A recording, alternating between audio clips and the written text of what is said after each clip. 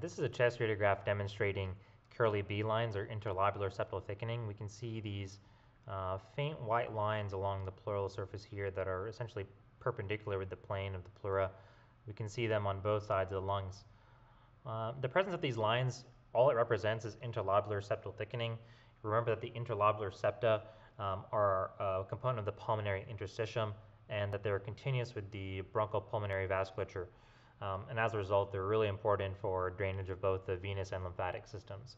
So in any situation where you have either impaired venous or lymphatic outflow, you will see thickened interlobular septa.